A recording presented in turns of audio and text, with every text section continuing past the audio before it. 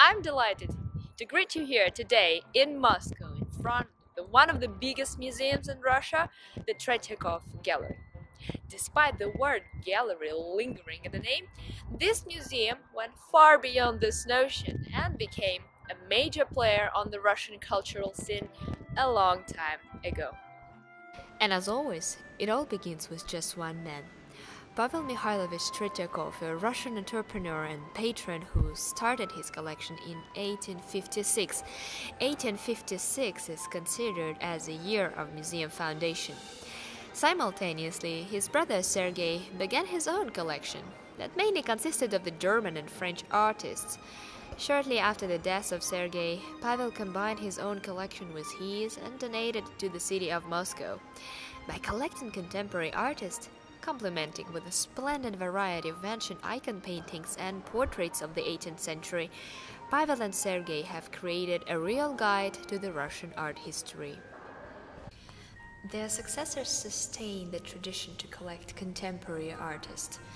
But to manage the growing collection, the new space, the new exhibition and storage space was required.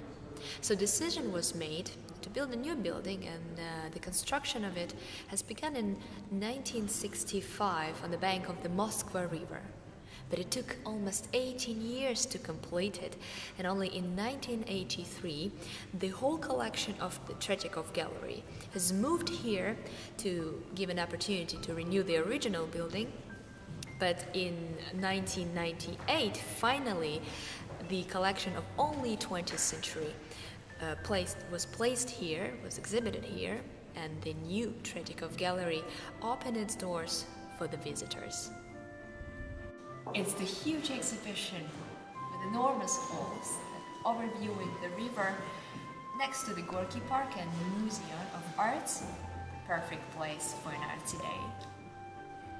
Once you're here, before entering the museum, quickly pass by and find the sculpture cemetery, which is located behind the building.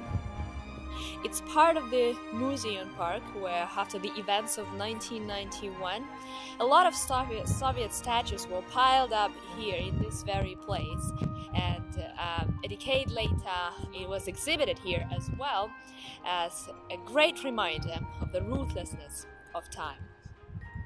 It's not just a tribute to the great Soviet artist, it's an evidence of past events that is depicted in every crack and fissure. You can see here, for instance, Lenin's statue was divided into two parts. Probably it fell down and this crack appeared. It is now the heritage that we all share. Inside of the museum, you are welcomed by this iconic structure. It is called the Monument of the Third International, or, in other words, Tatlin's Tower. It was designed in 1919 by Vladimir Tatlin, and this tilted axis actually reminded me, I'm sure all of you, about the Peter Bruegel Tower of Babel. And you see this iron and steel serpentine should rise up to the future, to the bright future of communism. You can also find three inner parts inside of this constructivist skeleton. One in the base, it's supposed to be actually a cube, and it's the place of the Communist Party meetings, like a real legislation. The one in the middle is actually a pyramid, made as a pyramid, is a place for executive authority. One on the top, the cylinder, is the place for media, another very important component of our society, information and its power, like a real cherry on top. What you see here in the Tretyakov Gallery is, of course, just an architectural mock-up that can be found also in Stockholm, Paris, and London. But the actual building, the actual project has never been realized, has never been built in Petrograd, because it was impossible to build. It is still impossible to build.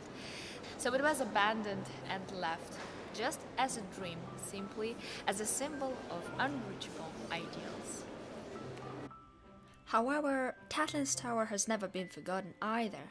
Many creators refer to the Tatlin's work quite often. Dan Flavin, Zaha Hadid, and Ai Weiwei are among others.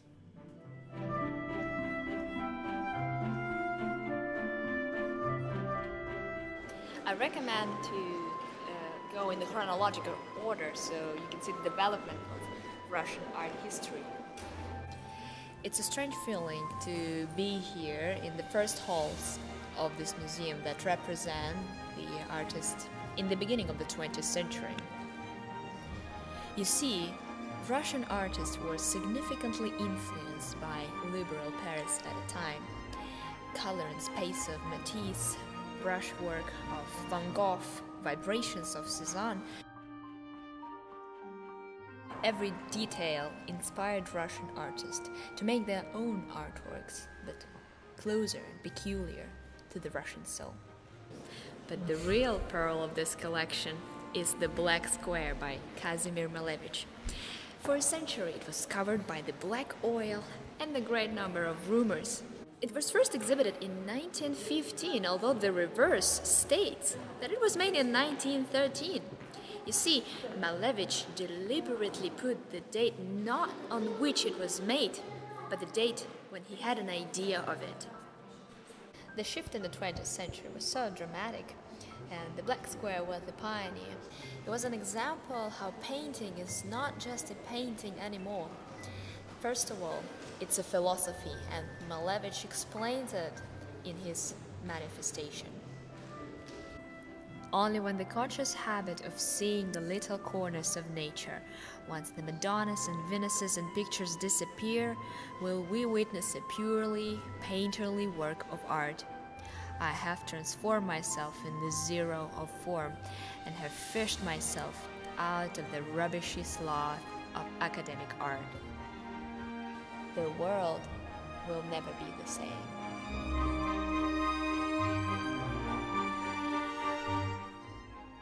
And now we appear not in the museum hall but in the music hall, because it's dedicated to Kandinsky, and the artist was well known for his opinion that the painting is a musical composition and the paint is the musical instrument that he paints with. Another very important page of the Russian art history is so-called Soviet realism, that was especially appreciated by the party representatives. Happy, lightful scenes of the Soviet life, a celebration of the historical events and historical figures. But a really nice discovery here in this museum is the exhibition of conceptual artists.